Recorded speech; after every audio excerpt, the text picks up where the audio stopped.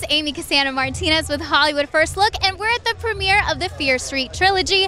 I'm talking to the cast of 1994. Let's take a first look. So, what was it like to get into like your first bit of horror movie kind of business situation? You know, it was an incredible experience. I think Leigh, our director, the captain of the ship, made it such a welcoming set and such a fun experience.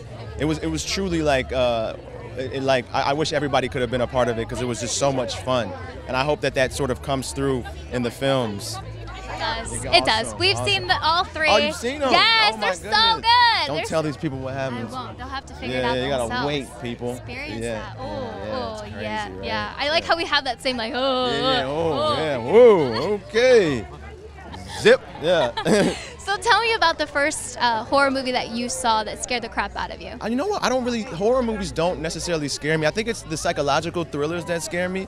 But I will say that one of my older brothers showed me Jaws, and I'm a fan of the ocean, and I'm traumatized to this day. Like I don't even going in the water. I know Jaws is in there waiting for me. But I swim. I still swim. You're a brave soul. I do, you know, and if something happens, if the shark gets me, just sing the song, maybe, the theme song. Yeah. Thank you so much for chatting with us. Thank you. Thank you so much for watching. The Fear Street Trilogy is streaming on Netflix. 3 movies, 3 weeks, 1 killer story. Don't forget to comment, like, and subscribe. My name is Amy Cassandra Martinez, and I'll see you next time.